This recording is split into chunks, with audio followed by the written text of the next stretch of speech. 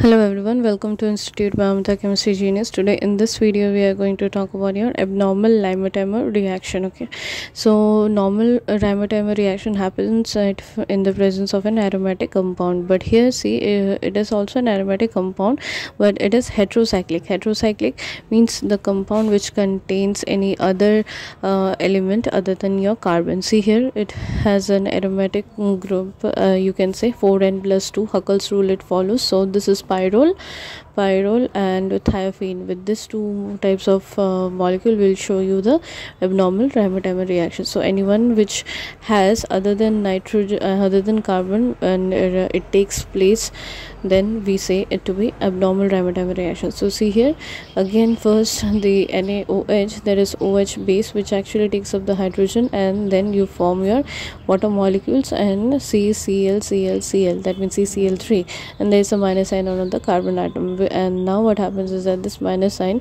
will actually come into the form, you can say a lone pair on carbon, and there is a removal of your chlorine molecule, and this forms your dichlorocarbene intermediate, which is your intermediate molecule which will take part in the reaction mechanism. So now we will see what happens is that this HO minus ion first takes up the proton which is present in your you can say which is present in your pyrrole. Okay, so it is going to take up your proton, and then there is a minus sign on the nitrogen atom and the water molecule is formed. Now see here there is a minus sign, and there is a lone pair also on nitrogen atom. Okay, so now what happens is that this C minus Cl2, it is going to react. Okay, see lone pair on nitrogen atom, it will take part in the resonance. So the arrows, if you move like this, you are going to get your CCl2, that is your electron rich dichlorocarbon molecule will come and attach itself to the electron deficient carbon center of your pyrrole ring. Now see here again there is a this way you just you place whenever you are writing the lone pairs, or you can say the double bond, just follow the previous step properly. Okay, so the step 4 is now what will happen is that the Cl minus minus sign on the carbon atom actually takes up your hydrogen and it forms CHCl2 molecule. Okay, and now see, now this chlorine ion, because of they are very big living groups, okay, in presence of OH minus ion they are very good living groups, so they will leave the molecule, okay, by giving you OH, and OH is going to go and add to the carbon atom. Now the removal of your water molecule, small molecule, the removal of small water molecule from this compound gives you C double bond OH. That means an aldehyde group is now attached to your pyrrole ring. Now see nitrogen, because it has excess of you can say it again takes plus your proton to form your pyrrole ring.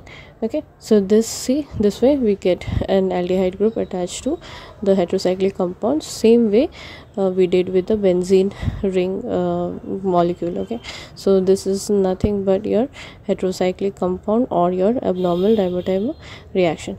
Now there is two product which comes in this case. See here, if this there is you can say the shift, electron shift, if it takes place like this within the molecule, okay, so it forms you can say cyclic intermediate this way, then there is a formation of your you can say pyridine ring with chlorine atom. So this is also another, you can say, byproduct of this reaction. So now thiophene, how is thiophene undergoing your Rimer-Tiemann reaction, we will see next.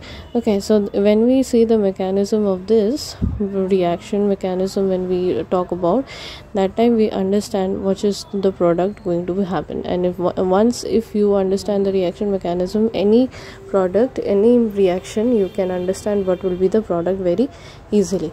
Okay, so this Rimer-Tiemann reaction, that means the addition of your aldehyde group onto the ring same. Okay, similarly, same way in this case of thiophene also, the step 1 is always the same.